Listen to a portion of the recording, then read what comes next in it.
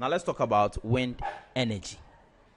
Electrical energy obtained from harnessing the wind with windmills or wind turbines. These are what we call the wind energy. Now here, this structure is our windmill. As the wind blows, it turns these wind turbines. These wind turbines will then gain energy. Then the energy possessed by the wind will then be transformed into kinetic energy in these wind turbines. Now the energy could then be transformed or transferred to the generators, where they will change the kinetic energy into electrical energy. Now let's see the negative effects or disadvantages of these wind mills or wind energy. The turbines are very noisy.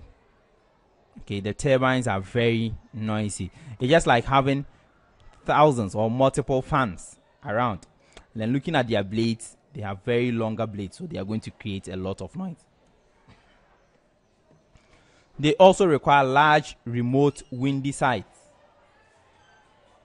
They require large remote windy sites for them to be built. Okay, so they cannot be built anywhere, anyhow. Lastly, the speed and strength of wind varies.